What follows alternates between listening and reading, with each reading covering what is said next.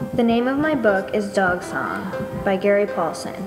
It has 162 pages and is fiction. It is also by the award-winning author of the book Hatchet.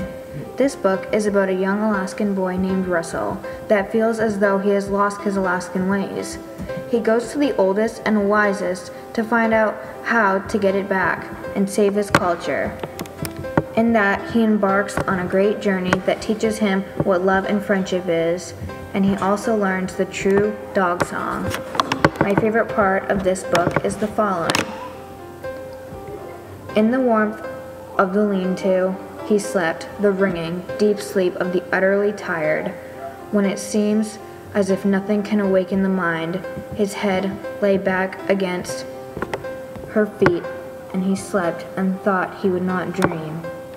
If you like adventurous or survival books, then you will surely like this book. I recommend it to anybody and any age level of 10 and older. This was truly an exciting book that I would gladly read again.